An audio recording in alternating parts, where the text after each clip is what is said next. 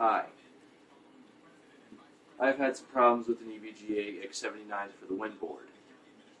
So here, today, I went back to Micro Center to get another CPU.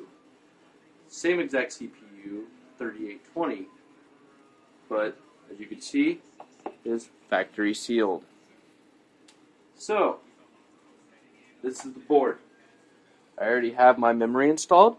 I'm going to be using a Kingwin power supply over here for testing, and also have another power supply in my actual tower. This is all for testing purposes. I contacted EVGA on replacing the motherboard. They told me to check the CPU first.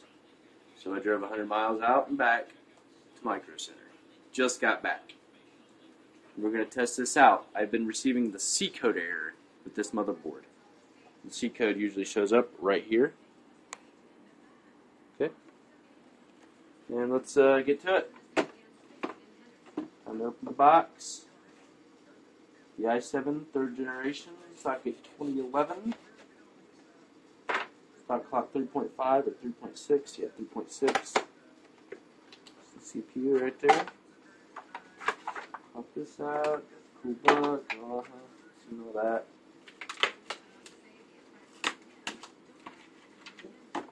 Here's the processor. Brand new. And for testing purposes, I'm not going to be putting no extra thermal compound. I'll also be using a GeForce GTX 465. This thing's also flashed to be a 470, but this is insignificant, and not the graphics card being the error. It works in every other system. I'm sorry. This heatsink right here, it has a little bit of thermal compound on it already. Using this is for testing purposes, so it's not clamped down, and can't say that it's clamped down too hard. Anyways, we're going to get the CPU here. We have the arrow, and the arrow on the board is up here. So let's go ahead and clamp this. Do this side first, and this side. Push that down. Pull this up. Gently install it. All the socket in here is pretty well designed. The whole board's well designed. Okay, right in there. Just like that. Just like that. Push that down. This one first. There we go. Processor is installed. Okay. Now, I'm going to go ahead and load this graphics card on here.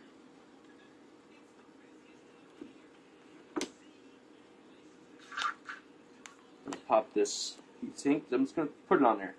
I'm not going to keep it on long. I just want to see if I'm getting the C code error again. Different processor. Now this down here on the board is not necessary to plug in, but I'm going to plug it in anyways just to result from any other issues. This is a 4-pin Molex for extra power to your graphics card for overclocking. Here's the 8-pin for your CPU power.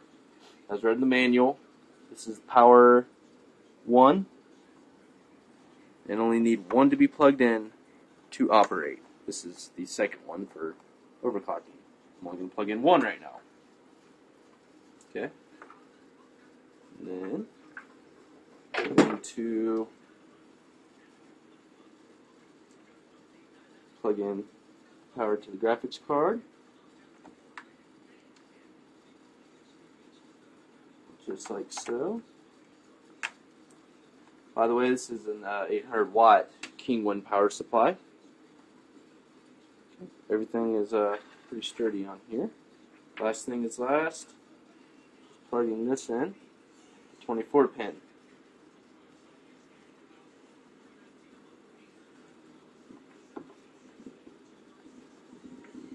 These things. Hold it together real good. There we go. Okay, it's in there stable. Good, check. RAM's in there good. No issues. I'm on a cardboard box. There's no metal or anything like that under it. Next thing, I'm going to unplug my monitor, the power cable right here. Plug this in, and let's see what happens. As soon as I flip the switch, on, and it's a C-code error. Again, brand new, unpackaged processor, and a fucking C-code error. What is this shit? I've played with this board and I've turned switches off and reset the BIOS. Like again, you can reset the BIOS right here. Still, it just sits on a C-code error. Why, I don't know. Brand new processor. I drove 100 miles for nothing. And that's going to conclude it. EVGA better give me a nice RMA board. Thanks. I don't know how to stop it. Same way you started it? Pushed it and everything.